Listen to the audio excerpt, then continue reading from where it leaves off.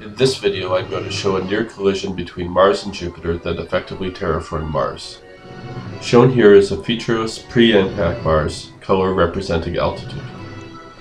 It is going to pass close enough to Jupiter that the Lagrangian L1 point, the point of zero net gravity between the two planets, is going to touch the surface of Mars. This will create the Hellas Basin, a 2,000 kilometer wide, 7 kilometer deep hole in the planet. The atmosphere will also be torn off, leaving the tiny fraction we see today. This reduction of pressure will cause global cooling, rather than the heating associated with most collisions. The main mass is launched from Mars due to the internal pressures of the planet no longer being held in check by gravity.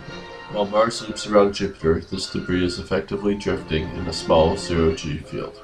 When Mars leaves Jupiter's vicinity, its gravity pulls most of this ejected mass back.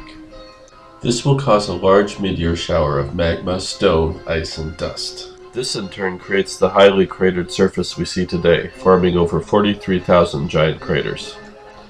Basically, the entire surface of Mars was shaped by this one event.